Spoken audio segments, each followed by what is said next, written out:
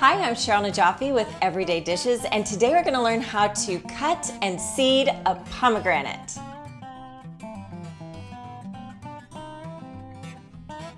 Using a paring knife, cut a small piece off the bottom of the fruit to create a stable base. Then cut out the flower end of the fruit much like you would core the stem of a tomato. Starting at the same end, score the skin down to the stem end, cutting only through the skin and avoiding going deep into the fruit. These cuts should be in the middle of the natural valleys that run down the sides of the pomegranate.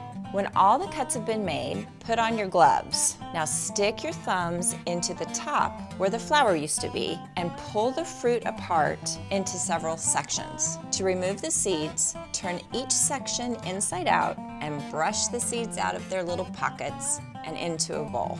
The seeds should stay fresh for about 3 to 4 days.